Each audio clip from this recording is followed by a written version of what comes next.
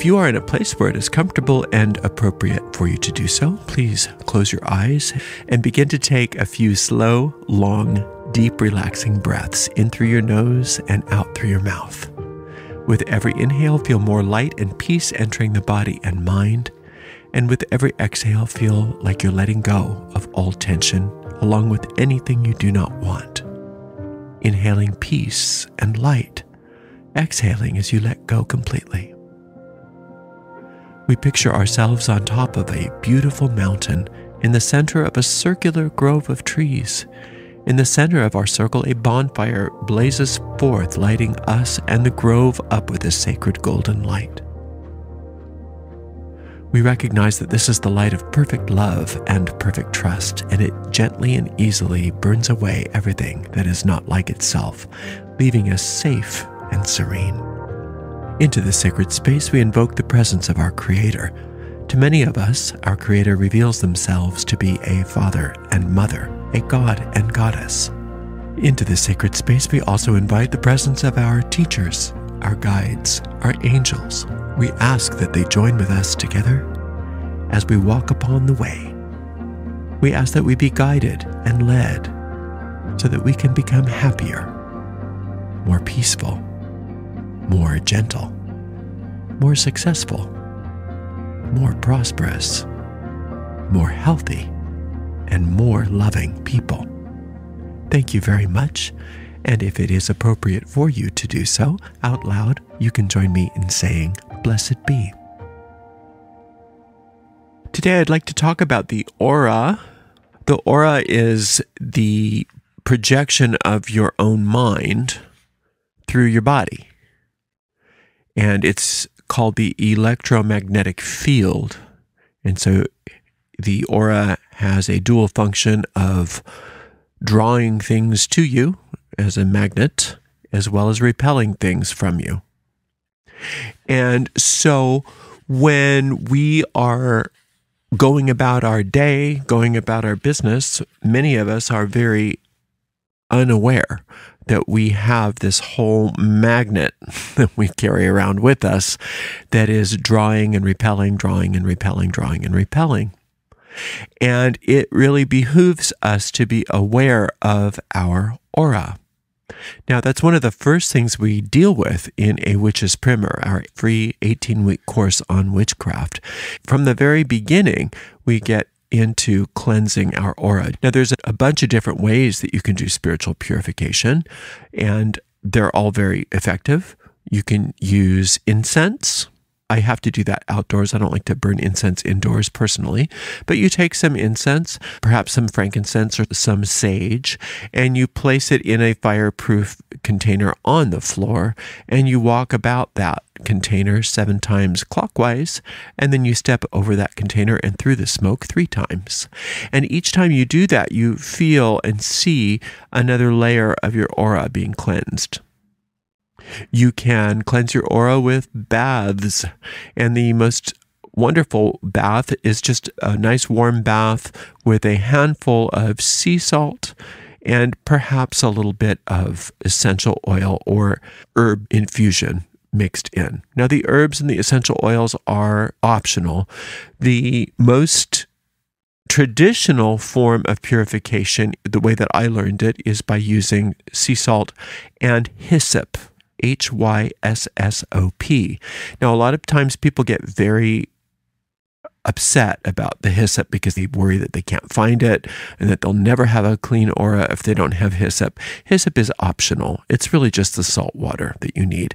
But hyssop, if you can find it, I prefer the essential oil, but you can also find the herb online and you can make a tea out of it and pour the tea into your bath. It's just very traditional. You could also use lavender. That's another very nice cleansing herb. There's a few of them, but mostly what you need is that sea salt. So then you just soak in that bath. But a lot of people don't have bathtubs. They can only use showers. So you can take a little bit of salt water in a separate container or a spray bottle. And then after you're done showering, you can just spray yourself down with water mixed in with a little bit of salt. Another option is to use something like Florida water or traditional eau de cologne, and you can spray yourself with that or pour a little bit into your bath water. There's a lot of other ways that you can handle this, and everybody's got their own sort of opinion about that. But the most important part of that usually is the salt. Now, another thing you can do is to take some very fine sea salt in your palm and scrub your body down with it, especially if you're feeling like you are carrying around a bunch of gunk.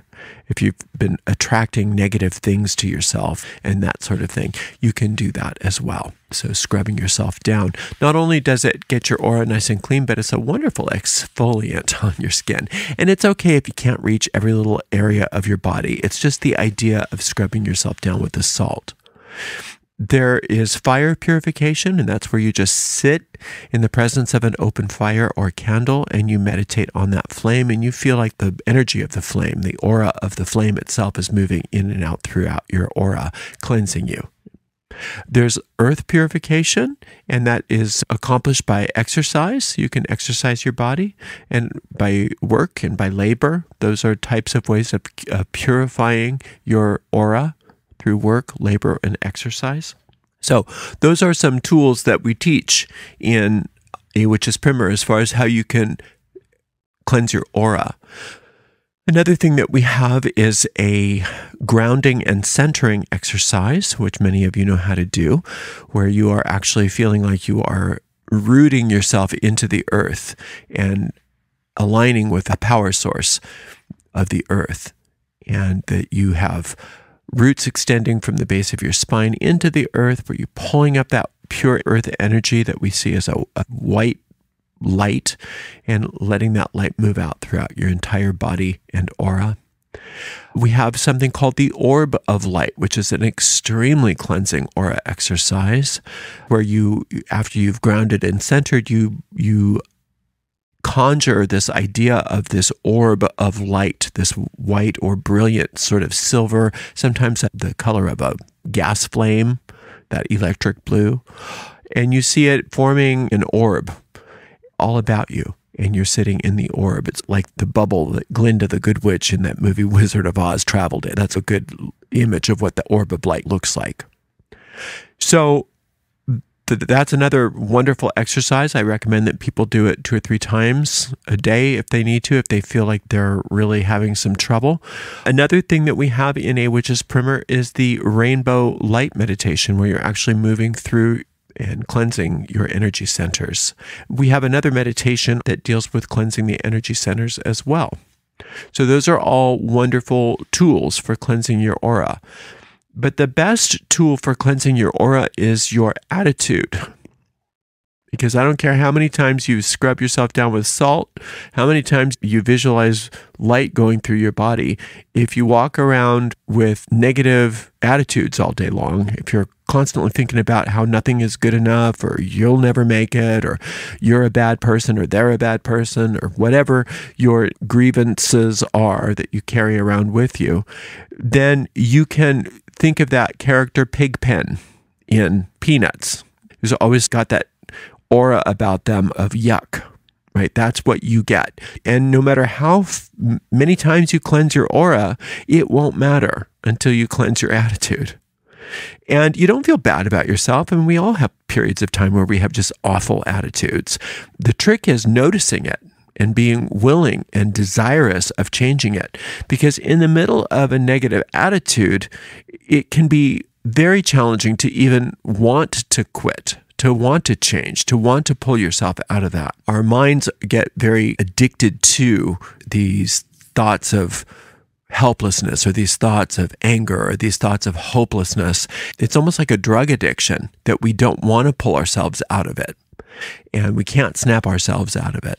And so that's why we have all of these tools. Sometimes if you can go take that bath, or if you can go do that aura cleansing around the incense, or if you can do a workout or orb of light, rainbow power meditation, whatever you can do to get that energy flowing properly, it can at least for a moment give you a sense of what it's like outside of that negative attitude. But then it's up to you to not go back and fall back into those thought patterns, because that's where your aura comes from, is your own attitudes, your own moods, your own thought patterns. So a mood is something that can change throughout the day, but if your mood starts to center around a certain way of being day after day after day, then it's no longer a mood. Then it's just a state of being. And you don't want to settle into states of being that cloud your aura, because then what you get is an attractiveness to things you don't want. And the problem with that is that as you are attracted to those things that you do not want, they start to appear in your life, and then you respond to those with another negative attitude, and it becomes self-perpetuating. And so you've got to be really careful about the attitudes that you are willing to carry with you throughout the day, because they do, over time, make a big difference as to several things. One is what you're attracting and repelling, and two is, if you're working on magic, your effectiveness in magic. It's really common for me to see people who say, I'm going to do a spell for a new job. And so they do the spell for the new job, but they don't handle their negative attitude. And so the job spell brings them maybe an opportunity for a job, but their negative attitude brings them such an awful aura that is so repellent to any of the things that they said that they want, that their spell becomes null and void, or they get the job and then they lose the job because they don't take responsibility for their own attitude, for the energy that they are willing to tolerate within their own mind and their own emotions. So you get to the point where when you work on cleansing your aura through the magical means that we talked about earlier, in addition to keeping your attitude at a certain frequency so that your aura follows suit, you get to the point where you're very sensitive to your aura. You're very sensitive to how your aura feels. What I recommend is that if you have a tendency to notice that you have things that recur in your life, that no matter what you do, you seem to always have types of negative situations that sort of come around again and again, that you might consider the idea that part of the problem is your own aura, what your electromagnetic field is attracting to you. And what you can do is get into maybe 7 days worth of this exercise, where you start your day, even if you have to get up an extra half hour early or something like that, you're going to start your day with this exercise. The closer to just having woken up, the better. So maybe just get your first cup of coffee and then get to it. And you just write an entire page of what you're thinking. Just one page of what you're thinking. Similar to the morning pages that you hear about in The Artist's Way. You just take a stream of consciousness and try to get one whole page, like a notebook, and try to do it with your handwriting rather than on a keyboard. It works better. If you can't, if you really literally can't and you have to use a keyboard, fine. But do yourself a favor and try not to talk yourself out of doing what works.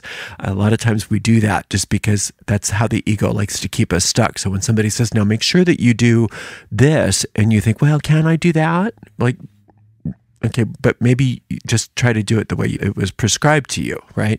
It's okay if it's not cursive. You can use printing, whatever you need to. But try to just jot down as your feelings and your thoughts come up. Don't censor them. Don't try to make them positive. Don't try to make them negative. Just notice what's coming up and write it down. Stream of consciousness. And then go back through and take some time to consider each of those thoughts and notice which of those ideas that you wrote down, or which of those sentences, or whatever they were, bring up an emotional charge for you when you reread it, and put a check mark beside those, or circle them, or underline those things. And once you get through that whole page, you might have several thoughts that seem to be carrying a lot of emotional weight to them, and or thoughts that tend to reoccur in one form or another. And understand that these thoughts, these emotions that are coming up, especially if they are reoccurring, have a counterpart in your aura that is busy broadcasting energy, pulling things towards you and repelling things from you. And so until you can reprogram that part of your aura, you can expect more of the same. And so this is just a way to uncover what those ideas are.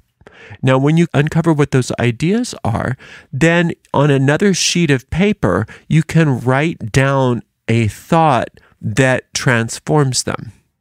Now, in Witchcraft Beyond the Basics, we have an actual process for that called waning moon flips, and it's a lot more precise than what we're going over today. So if this is an idea that's interesting to you, you may want to work that Witchcraft Beyond the Basics course, because there's a lot more where this came from.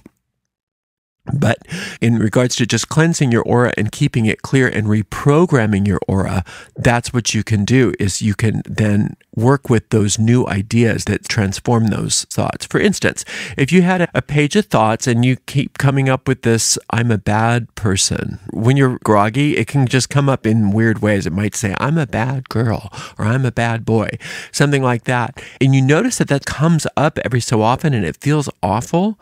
You just might want to say, I'm innocent. You write that down, see how that feels. I claim my innocence. Infinite intelligence created me innocent. Infinite intelligence loves me just the way I am. Those kinds of thoughts. And as you hone in on the one that seems to lock into the right idea, then you just take that thought with you throughout the day. And no matter what's going on, if there seems to be a problem, you just use that thought to dispel the problem, even if it doesn't seem like it applies. Infinite intelligence created me innocent. You get a note that you bounced a check. Oh, infinite intelligence created me innocent.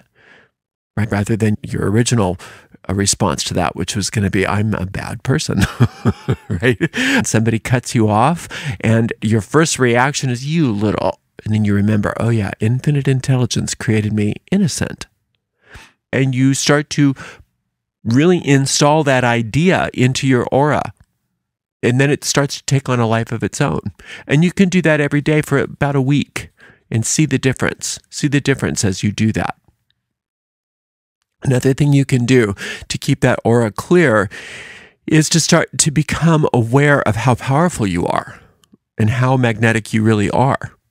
And the way you do that is by finding a context for this. Now, a lot of people, when they hear this, they don't like it, but hear it out and give it a try. This is another week-long exercise. Take a week and assume that every single thing that you see, that you hear about, that occurs in your life, no matter what it is, if you see it on TV, if it's happening to your body, if it's happening wherever, assume that you created that. Now, you may not have created that, but we're using it as a context. Assume that you did. Assume that you're the creator of that. And when you start to assume that I'm the creator of this, okay, there's this earthquake in Turkey. How did I create that? Okay, this is just a context. I know I didn't really create this, but I'm going to act like I created this, right? I'm going to act like this is my responsibility. What do you do about that? You don't feel guilty about the fact that this happened, whatever is happening to you. You start to do the same thing that you did on that exercise with the page. You start to find a thought that transforms it. Infinite intelligence is now healing this through me. Infinite intelligence is now using me to be a healer. Infinite intelligence is now using me to heal this situation. Rather than feeling victimized by it, you are now part of the solution rather than part of the problem. Now, again, this is just a context. We don't believe that you created that. But it's just a way to hold things in a new perspective so that you start to arise in your mind as part of the solution rather than just one of many victims. As part of the solution, I'm being used to be a healer in this situation, whether it has to do with that check that bounced. Okay, I created that reality for myself. So infinite intelligence is using me to heal this situation. Infinite intelligence is working through me to heal the situation. Notice the difference in the energy in your body when you think about how you're being used as a healer rather than as a victim. What that does is it changes the energy in your aura so that things that do occur to you start to be changed as well. The things that you're repelling start to be changed as well as the things that you're drawing to you. So you're thinking in terms of new context. And that new context is, how can I be an instrument of healing in this situation? I am being used by infinite intelligence to heal in this situation. So then no matter what is happening, you're seeing it as a healer rather than as a victim. And just that change in your perception changes the energy in your aura and then starts to change the circumstances. Do you see? Now, a lot of people hear that and they think that we're saying you are responsible for every little thing that goes on in your world. That's not helpful, to blame yourself for things. We're just doing it as an exercise. There's a big difference. When you're just playing, I created this. I created every part of this. I'm just playing like, what if I'm that powerful? What if I was that powerful? Well, now I can be put into a context of, well, since I'm that powerful, since I'm this powerful anyway, I may as well give that power to infinite intelligence to tweak, to change things around so that I can be part of the solution. When you do that, what happens is your aura changes. That's all. Your aura changes and you start to notice things moving in the right direction for you. So that's another tool you can use, is that idea of, I am all powerful. I created all of these problems. And therefore, since I created all of these problems, I can therefore hold a space that infinite intelligence can use that power to do things in a new way for me, right? So we've got some tools here. We've got some very physical tools that you can actually cleanse and scrub your aura. And then you've got some mental tools that you can use to make sure that you're not installing more problems in your aura based on your attitudes. And then you've got this idea of being the catalyst for change in the world. And that's a really powerful way to supercharge your aura. Because once you start thinking in terms of how much of an effect that you have on the world around you, and then you're able to ask to be used so that infinite intelligence heals through you, that really supercharges your aura. So these are all tools that you can use to make sure that you're not just going around unconsciously pulling all kinds of stuff to you that you don't want, or repelling all of the stuff that you do want. You're not unconsciously walking around like Pigpen and becoming more and more depressed, more and more fearful, and feeling like failure is your only option. Instead, you're starting to change that energy in your aura so that you are magnetic to the things that are good for you, that you do repel the things that aren't good for you. You are protected, and you're happy, and you're joyous, and you're free, and all good comes to you. Why? Because that's infinite intelligence's will for you. But infinite intelligence can't clean your aura for you unless you ask. So we're going to ask. So let's just take a real quick moment, and we're going to do an aura cleansing. If you're in a place where it's appropriate to do so, go ahead and close your eyes. Take a few slow, long, deep, relaxing breaths in through your nose and out through your mouth. We're still on that beautiful mountain, and there's still that beautiful bonfire blazing forth. And we're noticing that the light from this golden bonfire is now moving in throughout our aura. This golden light is filling up all of our aura. We see this golden light filling up the crown of our head, our heads, our necks, and our throats. Our voices are filled with this golden light. Our shoulders, our arms, wrists, and hands. And since our hands are filled with this golden light, everything that we touch is then blessed with this golden light. We feel this golden light and see this golden light moving through our hearts, all the way through our lungs, as we breathe this golden light throughout all of our auras. This golden light is moving down through our abdomens, into our pelvis, legs, knees, calves, ankles, and feet. We see this golden light surrounding us like an egg shape, and it starts to expand and grow, getting brighter and brighter and brighter. And our auras get brighter and larger until our auras are as big as the earth itself.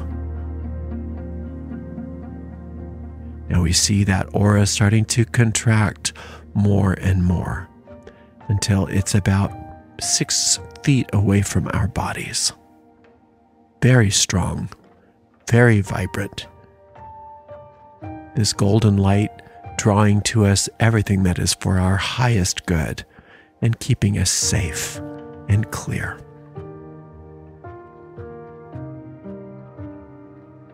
And if it's appropriate, you can say the words, "Blessed be." And you see how quickly you can do that. You can just quickly cleanse that aura. And notice how much easier it is now for you to keep that attitude anchored into those thoughts of peace, those thoughts of joy. And that will therefore have that effect in your aura and then start to draw to you joyous, peaceful, prosperous experiences. Now, when something bad happens to you, again, you don't blame yourself for it, but you can put it in the context that we were talking about earlier of where was that in my aura? How can I turn that around? Right? So you can, without blaming yourself for it, you can take responsibility for it and change it. Thank you so much for spending a little time with me today. I so appreciate you. Until next time, blessed be.